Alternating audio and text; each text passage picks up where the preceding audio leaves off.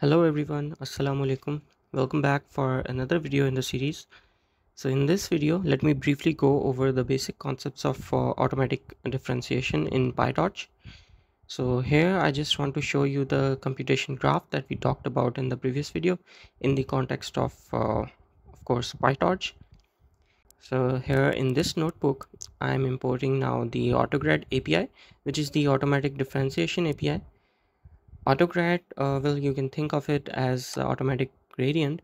Later on, when we train deeper neural networks, we don't have to use AutoGrad explicitly. So there are functions that in PyTorch that we define like layers, convolutional layers, and backward function that will be used by AutoGrad under the hood.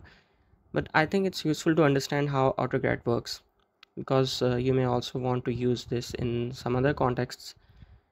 And here's this computation graph that we talked about in the previous video. It's the same thing. If you haven't watched the video, I'll add the link in the description box. Now I'm defining this computation graph in PyTorch.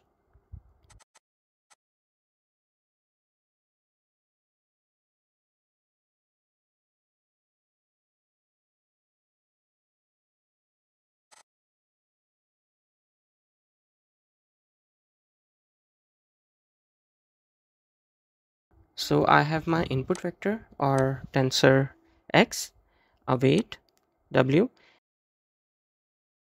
bias b, and the activation. That's the ReLU function. So I could have also used these intermediate variables, but I think it would be a little bit overkill. We don't really need to do that.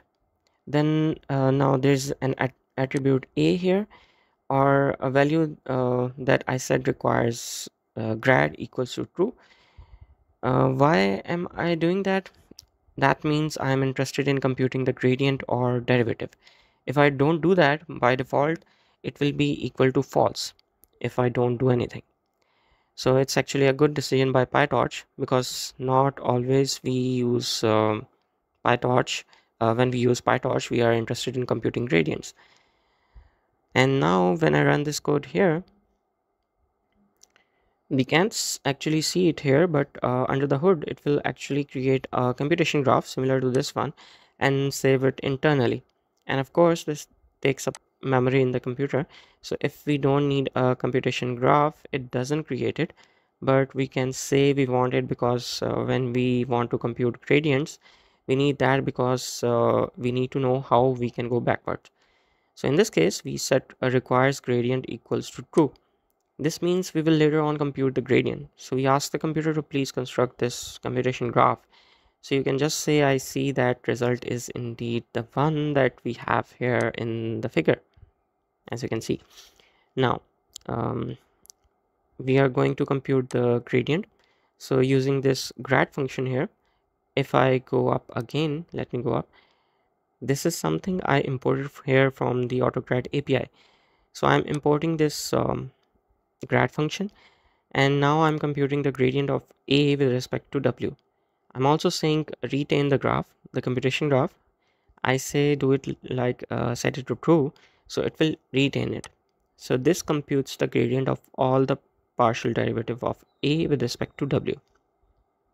The reason why it's gradient and not partial derivative is it's usually working, of course, with the vectors and matrices. And this is a very simple example.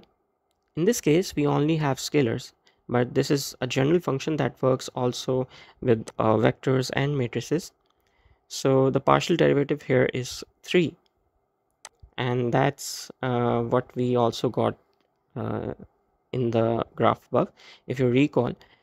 So everything makes sense and looks good.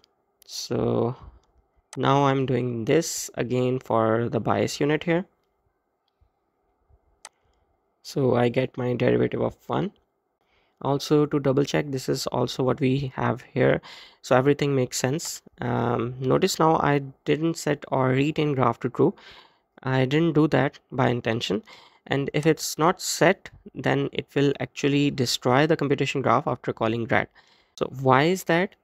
In the context of deep neural network, we don't need the graph again until the next forward pass path.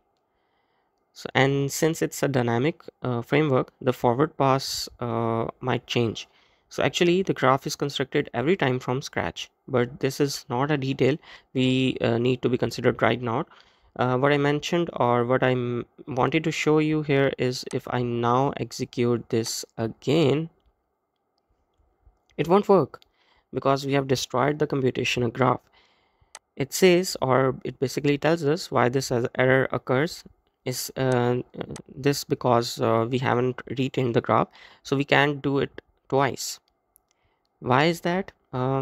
It's usually yet to save also the memory, because imagine you wouldn't do that, and you have a deep neural network and you call the forward method multiple times. Then in each epoch or in each iteration, the graph would be bigger and bigger and it will grow. So in this case, it's getting destroyed after each update or after each grading computation, and then rebuild from scratch to prevent having it growing infinitely large. So, but this was just a basic concept of how this works. I will show you in a later video how this is done automatically by a PyTorch using backward function.